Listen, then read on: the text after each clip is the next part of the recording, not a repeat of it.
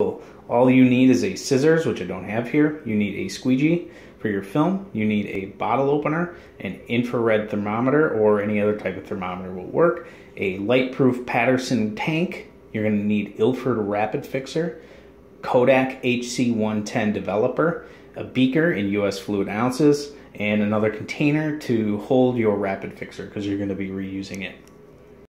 Now before you start doing anything, you're going to want to pre-mix your solutions. You're going to want to take about 10 to 11 ounces of 68-degree water, and you're going to want to take approximately 1 ounce of HC110, and you're going to want to mix it up really well in the beaker.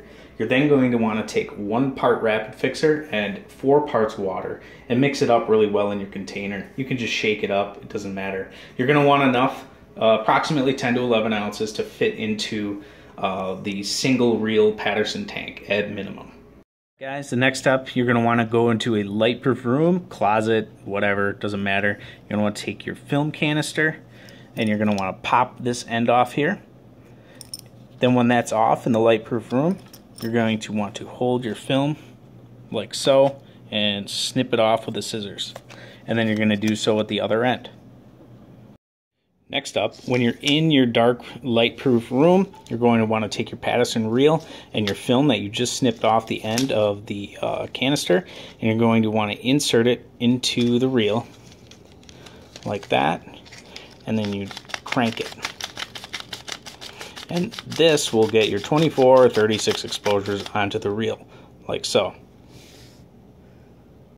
Next up, you're going to want to take your Patterson tank and you're going to take the film that's already on the reel with the black piece that's on the bottom of the reel facing downward towards the tank. You're just going to want to drop the film reel in like so. Then you're going to take the cap or the inner cap and then tighten it on just like that. Now you have a light-proof seal. You've got your film in the reel and the light seal cap in place. You want to go ahead and your already pre-mixed developer, and you're going to want to pour it all in here. That's about 11 ounces total. That'll fill it up just right. Then you're going to want to take your cap, pop it on, make sure it's sealed, and now you're ready to agitate. Agitate gently, like so, for about 10 seconds for every minute, up to about 8 minutes for the 10-minute development process. Once you're done developing for 10 minutes, you'll take your cap off, and then you can dispose of the developer chemicals. Generally, you should probably put it into another container and dispose of it properly some other way. It's up to you. Once you've poured out all your chemical or your developer, you're going to want to take your reel and you're going to want to put it under 68-degree water to wash it for about 1 minute. Take this little lever, and then you can pop it in and start to spin the reel so you can get actual coverage with all the water. Once 1 minute is up, pour out the water,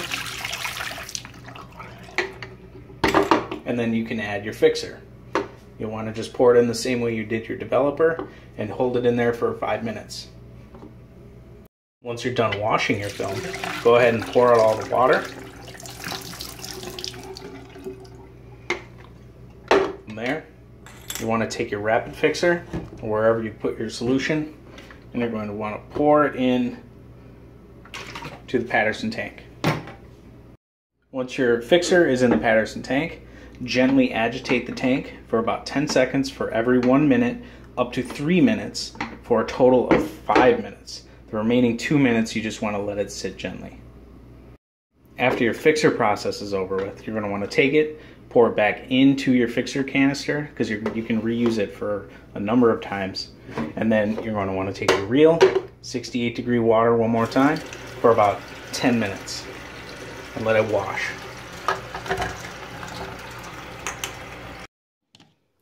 Once your film is done, pull it out of the tank, and then you can begin to peel it off the reel.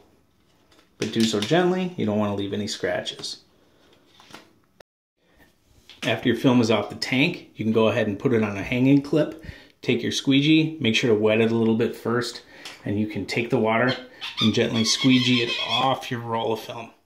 Then you can hang it and let it dry. Now you get to clean all this crap up.